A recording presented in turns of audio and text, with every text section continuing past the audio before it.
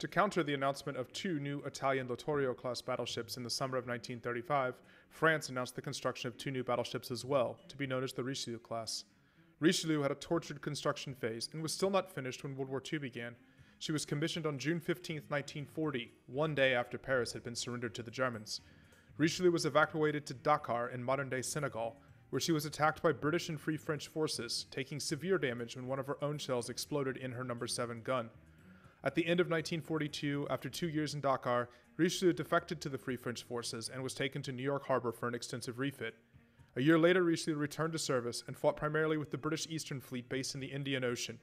She was in French service until 1967, and two of her guns remain as monuments to her long and proud service career. If you liked this 60-second warship video, please leave a like, comment on which ship you'd like to see next, join the Discord, or stop by my Twitch stream.